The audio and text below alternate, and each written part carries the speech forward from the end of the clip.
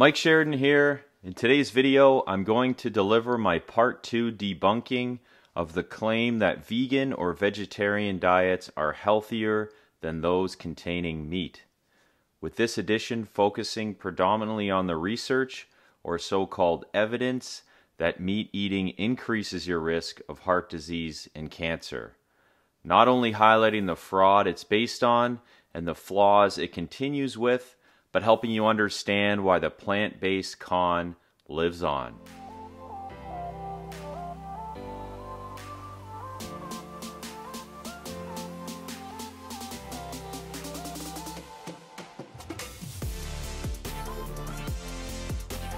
Before jumping into today's content, I encourage you to check out part 1 of this mini-series, which goes over when we started eating meat, why we as human beings continue to eat meat, what you're actually sacrificing when you decide not to eat it, and how you're damaging your health as a result. Both because of the essential nutrients you're not acquiring and because of the damage done as a result of your attempt to acquire those nutrients elsewhere. In my opinion, this should always be the first discussion when deciding whether or not to eat meat, and after watching that video, I'm convinced you'll agree it should also be the last, as any downstream discussions are simply distractions from the reality of what made us human and what our bodies require as humans to function optimally and prevent disease and degeneration. But for the last 50 plus years, we've witnessed doctors and scientists present and even promote new research findings on vegan or vegetarian diets like they somehow discredit 1,000,000+ years of eating animals. Are they that committed to the plant-based cause that they're willing to look absolutely foolish in their pursuits? Or does it just come down to who's funding their research and who's signing their paycheck? Because let's be frank, anyone claiming their observational correlations demonstrate causation is a bad scientist. And anyone that reads and studies nutrition research understands the inherent flaws that come with it. The reality is, even if the research was airtight with perfect data, no biases, full compliance, statistically significant causation, you still have to be confident enough to say that this proves human beings shouldn't have been eating animals for the last 1,000,000 years. Or in the case of what we're discussing today, that this meat eating has been causing cancer and heart disease since we became human, which I think you and I both understand is not even close to the truth. Or as I explained in part 1, our primal ancestors ate far more animal products than most of us do now. And even if we look at 100 years ago, we ate far more meat, notably the red kind, and animal fat, notably the saturated kind, while heart disease and cancer rates were far lower. But let's stay on topic here and take a look at this vegan and vegetarian evidence that says they are healthier than meat eaters and the dietary practice of eating meat causes disease. Which starts with the introduction to the less fat, more fiber, lower cholesterol narrative, or as I like to call it, the trifecta of BS. Continues with Colin Campbell and the China study, also known as the Vegan Bible, and carries on with bias and flaw-filled observational studies from grain, soy, sugar, and pharma-funded organizations and governments that don't actually prove anything. And please note, I do understand that there's far more out there to analyze than this list, but as I'll explain, it doesn't really matter if there's 100 or 10,000 papers, because they all have the same issues. And yes, I also understand that other nutritional studies have a lot of the same problems, but like I alluded to already, people aren't trying to use these other studies or make life-changing recommendations with them to challenge the dietary habits of 1,000,000+ years of omnivorous eating, where animal products accounted for over 50% of the diet in most cases, and 0% of these primitive ancestors that we all descended from relied on a diet completely devoid of animal products. So hopefully you have watched part 1, And if you haven't, you at least recognize the scrutiny that should be placed on anything suggesting that we should upend the animal eating habits that made us human. Whether we're talking about eating the meat or whether we're talking about eating the saturated fat and cholesterol that comes with it, which we'll touch on first. Just like meat, the first question you should ask yourself is, if we've eaten saturated fat and cholesterol for so long, why is it all of a sudden an issue now? And just like meat, the answer is it's not an issue. Your research is being presented in a way to make it look like an issue. Whether that's because the study design has bias, the data collection is inaccurate or has bias, the data presentation and conclusions are misleading, or the scientists flat out fudge the numbers, which sadly was the case with Ansel Keys and saturated fat, Dennis Burkitt and fiber, and Colin Campbell and the connection he attempted to make between meat and cancer.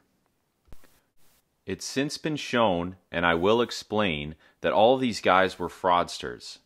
Though even if they weren't, their findings should have been held up against the fact that we've always eaten the foods their research is demonizing. And perhaps if we did, they would have never changed the way people eat and they think they should eat, or directed us down a 50-plus year path of fat, frustration, and preventable disease. Now, I don't want to elaborate too much on Ansel Keys, because he's not exactly saying be a vegan or vegetarian, but he's worth mentioning because his 7-country study formed the basis or idea of the low-fat guidelines and unnecessary fear of fat, which naturally extends to saturated animal products and thus adds firepower to the plant-based propaganda studies and advocates who cite this like it's an irrefutable fact. Simply put, in 1953, Ansel Keys provided research results that compared dietary fat intake with heart disease in 7 countries, and along with producing the chart on your screen showing a clear correlation, he concluded that Americans ate the most fat and had the highest rate of death from heart disease, while Japanese ate the least fat and had the lowest rate of death from heart disease.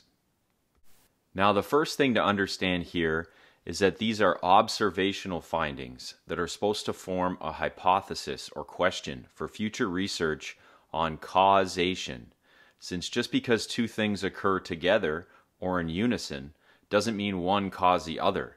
It simply means they are correlated or occur together. For instance, here are some funny things that occur together, but clearly one doesn't cause the other. Unless you think pool drownings are caused by Nicolas Cage films and divorces in Maine are caused by margarine consumption.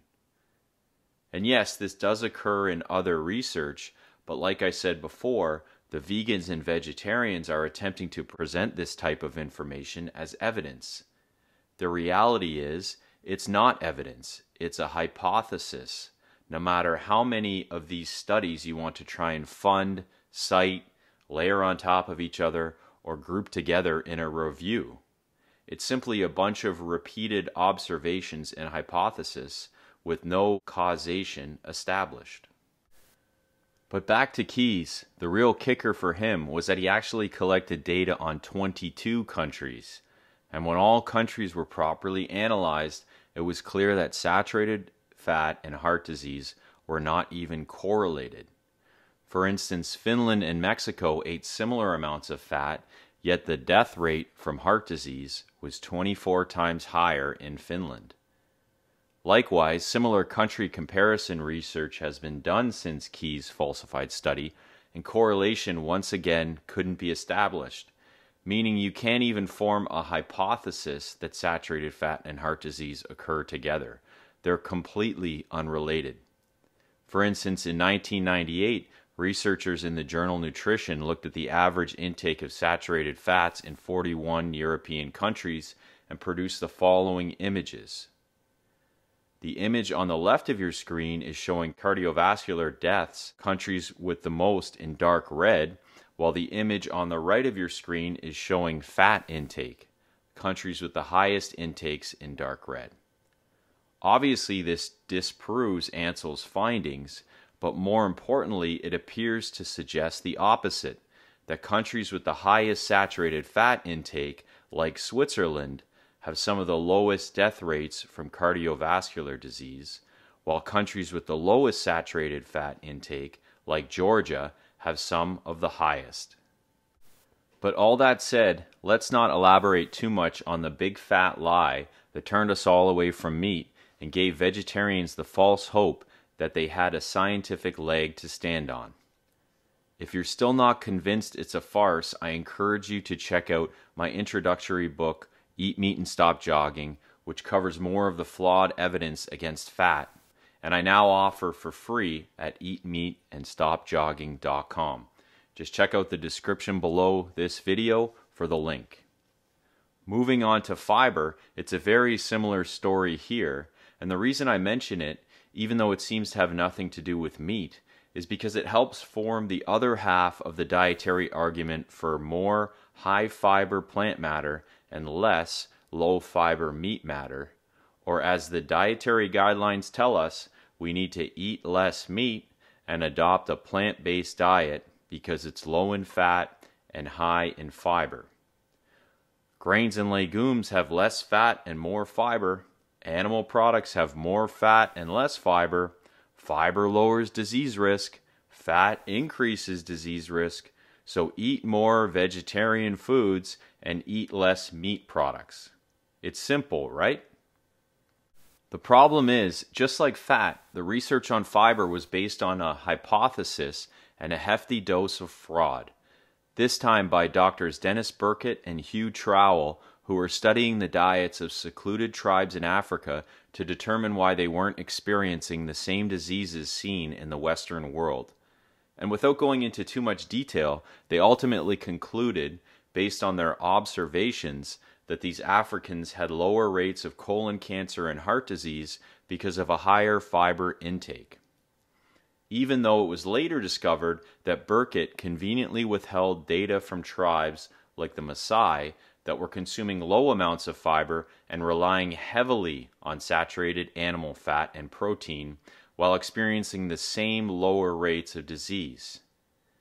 Sadly, it was already too late, as Burkitt's findings in the 60s paired perfectly with Key's findings in the 50s to form the new dietary approach of the future. Not only because it gave North Americans a solution for disease prevention, but because it laid the groundwork for the boom of low-fat, high-fiber consumer packaged goods like breakfast cereal. Now we can package the undigestible fibrous hulls we were throwing away, put them in a box with a prevents heart disease and colon cancer sticker, and make 10x the margins we were making before, while consumers feel like they're paying less and improving their health. In any case, I don't want to go off on a tangent here, as we still have a lot to cover that's more specific to the vegan and vegetarian argument that meat is bad and less meat or no meat is healthier. The point is, eating more fiber and less fat was built on fraudulent correlations, and any hypothetical observations layered on top of this is no different. Not only because correlations don't equal causation, but because there's just as many correlations that suggest the opposite, which ultimately highlights that the hypothesis is probably incorrect and/or that the study is biased. For instance, the reason the secluded tribes in Africa are healthier than those of us in the Western world likely has more to do with their lifestyle than their diet, as evidenced by the tribes that eat the exact opposite of high fiber, low fat. But Burkitt and arguably Keyes were so zoned in on diet and so desperate for it to be diet, they ignored everything else and even ignored the evidence directly discrediting their hypothesis. As another example, and to quickly elaborate on the opposite correlations I mentioned, just take a look at the Mormons in the US, who actually ate a diet heavy in meat and fat and lower in fiber by public health guideline standards at less than 25 grams per day. Not only can one argue that they live a secluded or sheltered life in comparison to other U.S. citizens, similar to the tribesmen and women Burkitt studied in Africa, but they have far lower rates of cancer, at 22% lower than the US average overall and 37% lower for colon cancer. Highlighting the fact that Burkitt and Key's hypothesis are still incorrect, highlighting the fact that there's plenty of correlations discrediting any observational studies that preceded and cited their findings, and most importantly, highlighting that the argument against fat and fiber has no leg to stand on, especially when you hold it up against my Part 1 video that highlights the pure and simple fact that most of us descended from human beings that ate more animal fat and less fiber, and none of us descended from human beings that ate no animal fat. All that said, let's keep moving forward with cholesterol to complete the trifecta of BS. And for this one, I'll direct you to a video illustration I created on this topic way back in 2014 for more information. Similar to my introductory book, I'll drop a link in the description for those that are interested and try to quickly summarize it here. Like the other 2 points, the first point is what I just reiterated from my Part 1 video. We've always eaten dietary cholesterol. The majority of us have evolved from hunter-gatherers that ate lots of dietary cholesterol, and none of us have evolved from hunter-gatherers that ate no dietary cholesterol. But here's the kicker. Dietary cholesterol does not raise blood cholesterol. Or as biochemists put it in 1937, dietary cholesterol has very little effect on blood cholesterol, and this fact has never been refuted. Yet somehow the majority of the population is convinced that an egg white omelet is healthier for them than eating the yolk because cholesterol. Although the other kicker is that individuals eating less dietary cholesterol actually exhibit higher cholesterol levels. For instance, in 1982, the multiple risk factor intervention trial had over 350,000 men at high risk of heart disease reduce their consumption of dietary cholesterol and saturated fat by 42% and 28% respectively. Not only was there no improvement in heart disease risk, but blood cholesterol levels barely fell. Meaning you can try and eat as little cholesterol as you like, but it's not achieving your goal of lowering cholesterol levels. Instead, all you're doing is robbing your body of the 1,200 to 1,800 milligrams of new cholesterol it uses every day and the key benefits that come with it. To which you're probably thinking, but doesn't elevated cholesterol cause heart disease? And my answer is no. This is the biggest myth of them all, and arguably the one powering the anti-meat train the most. Like I said, I don't want to make a whole video about this, so please check out my animated video in the description for more detail.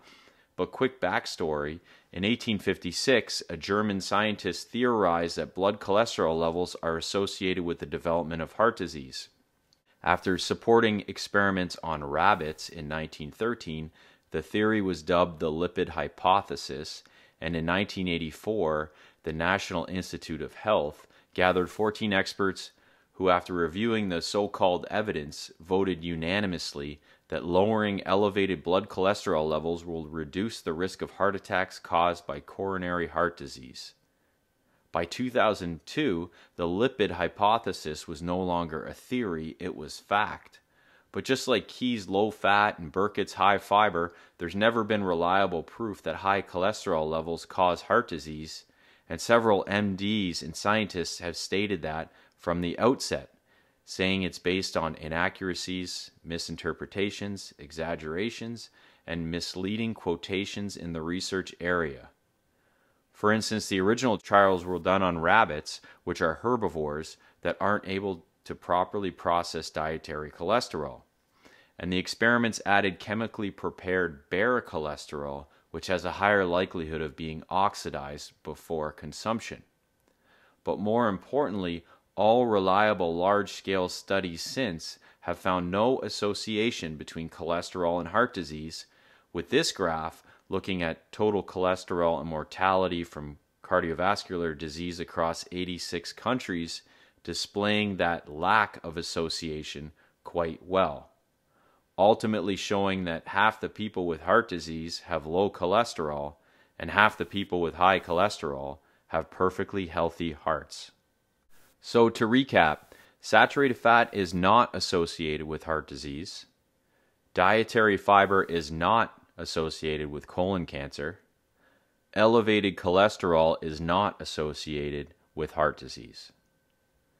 And any vegetarian or vegan claiming any of the above is unknowingly misinformed or purposely misinforming you, since less fat, more fiber, and lower cholesterol are not benefits to a vegan and vegetarian diet or any diet for that matter. Unfortunately, it's not hard to misinform given the money relying on ensuring these three lies continue. Whether we're talking about the sale of low-fat, high-fiber monocrops themselves, the transition of these cheap fillers into prepackaged food and beverages, or the money being made on pharmaceutical intervention. And that's before you include the best-selling plant-based doctors and scientists and the funding they receive to do more observational research, documentaries, and talk shows to feed the fraud. Of those doctors and scientists, the one I want to touch on quickly today is Colin Campbell, the author of the China study, since he's the one most referenced in documentaries and quickly cited by vegans and vegetarians anytime they're challenged on their views. Problem is, Campbell is no different or better than Keyes and Burkett when his research is actually analyzed, instead of being intimidated by his Bible of a book and the fact that he's a doctor, or falling for the cognitive fluency bias most individuals, and especially current or aspiring vegans and vegetarians, have when reading it. Along with the research simply coming up with a hypothesis, not a fact, using observational data to suggest animal products increase cancer and heart disease, Campbell earns his title by straight up doctoring the results, effectively applying adjusted correlations to animal foods while using unadjusted ones for plant foods, and conveniently forgetting to mention all positive associations with higher intakes of meat and fat and lower cancer rates, and lower intakes of meat and fat and higher cancer rates. For instance, the people of Tuwali consume 45% of their diet from fat and eat roughly 135 grams of animal protein and have lower heart disease and cancer, while the people of Longxin consume the lowest amount of animal foods but have the second highest death rate from heart disease. And interestingly, Campbell's data also showed a 7 times greater cancer association with a high-carb, high-sugar diet, fewer cancer deaths with a high animal fat intake, and a clear association between wheat and heart disease.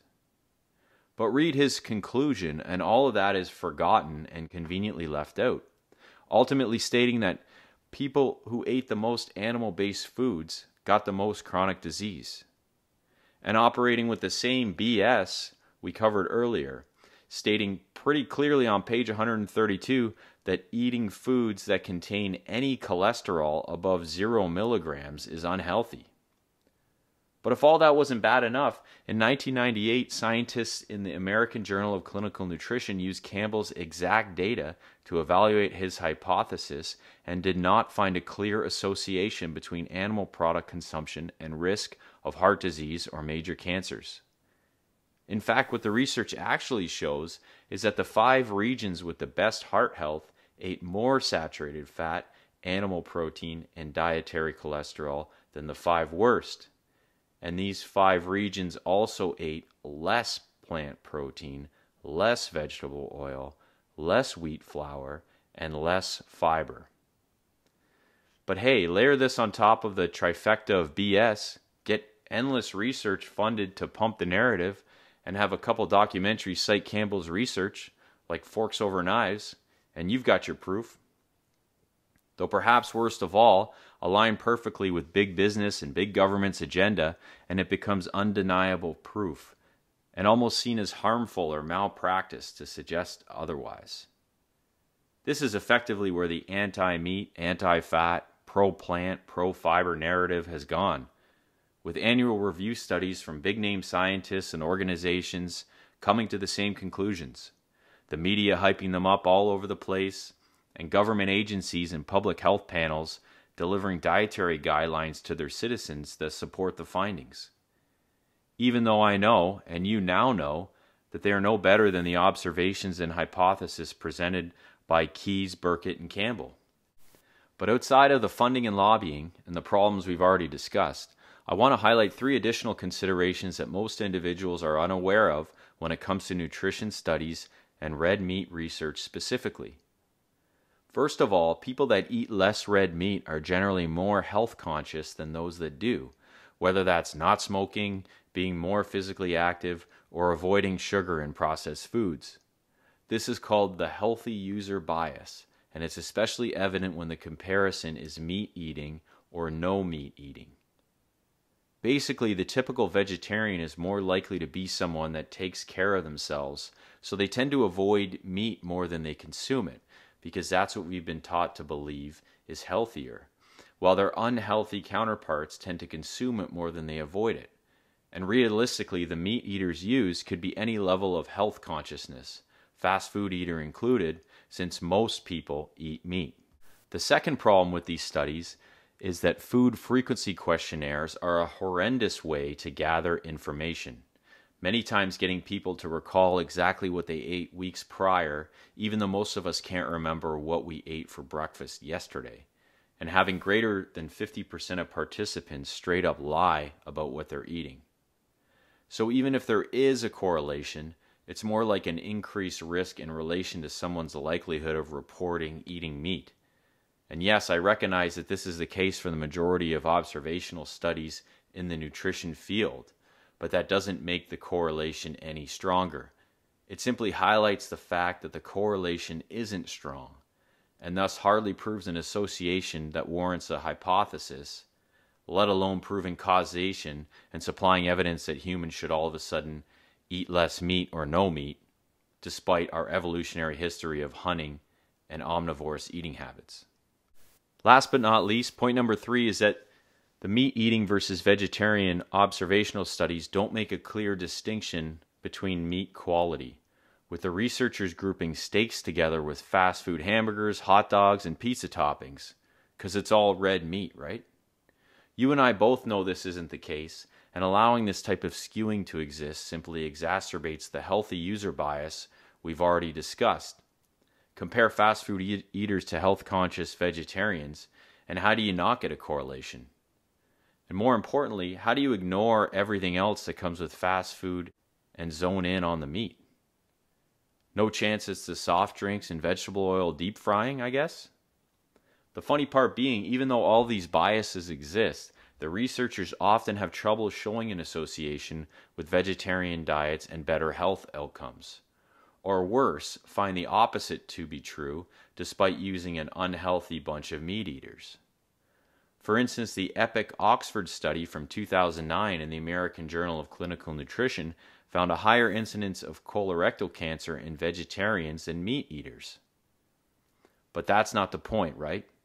The point is that these studies are meaningless because of all the errors I mentioned above, and the plain and simple fact that they're observations that are supposed to form hypotheses for further study, not for conclusions, especially when they're quickly debunked when placed in front of an evolution and dietary needs backdrop. The facts are, any associations between meat, red meat, processed meat, and colorectal cancer and heart disease are no stronger than any of the hundreds of studies on other foods and cancer. And this is true whether they're a review of observational studies or not. Crappy studies with crappy data coming to meaningless correlations don't all of a sudden get less crappy and meaningless when you group them all together. Nothing's been proven. The conclusion is an unreliable hypothesis, and no one should base their behavior off the results, especially when that behavior change would mean going against the dietary habits that made you evolve as a human being. And that, once again, is the takeaway. Yes, I've highlighted the flaws in the narrative on saturated fat, cholesterol, and fiber, and shown you exactly what's wrong with Colin Campbell's cancer research and the ongoing push to make something out of nothing when it comes to observational studies on meat, red meat, and processed meat. But the ultimate eye-opener should be the information I presented in video 1, because these meaningless studies and the corrupt scientists and doctors that try to suggest they mean something are simply a distraction from the reality that human beings are supposed to eat meat. I won't say much outside of that, because this video is far too long already. But that's where the meaningful health consequences arrive for those believing vegan or vegetarian living is superior. The brain and body need the essential nutrients I cover in that video, and those attempting to acquire those nutrients elsewhere are putting their health at risk, whether that's from the deficiencies themselves or the chronic inflammation and imbalances that occur as a result. For instance, the 5 biggest concerns for people with respect to their health in the 21st century tend to center on heart disease, diabetes, dementia, cancer, and physical degeneration. And there's clear evidence that the key biomarkers for all of these outcomes are elevated when individuals restrict animal protein, saturated fat, and cholesterol and attempt to acquire their nutrients and amino acids from excessive amounts of high fiber, low fat, plant-based alternatives, even if we assume it's a near perfect vegan or vegetarian diet, which you and I both know isn't the case. With inadequate animal fat and protein effectively leading to the deficiencies you see on the left of your screen, and excessive plant-based proteins and fats leading to the issues and imbalances seen on the right. And both sides collectively increasing one's risk of heart disease, diabetes, dementia, cancer, and physical degeneration because of their impact on inflammation, oxidation, and metabolic dysfunction, which actually cause disease. But for more on that, I encourage you to check out part 1 of this video and my introductory book, Eat, Meat and Stop Jogging, which is now free on my personal blog and at eatmeatandstopjogging.com. It covers many of the topics we went over here in greater detail, as well as a few others that are more than likely preventing you from reaching your health and fitness goals. Thanks for watching.